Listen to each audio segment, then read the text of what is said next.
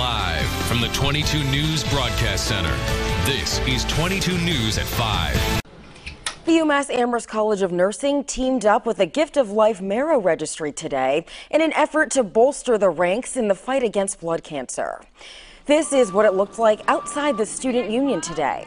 Tables set up to collect swabs and see if students and other community members could be a life-saving match for someone battling cancer.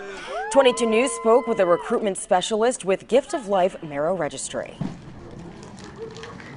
I always kind of say you're just donating your stem cells, but also your time.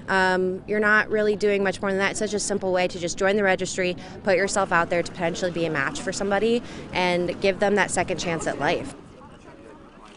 And Gift of Life told 22 News donations from younger people provide the best chance of success for patients fighting cancer.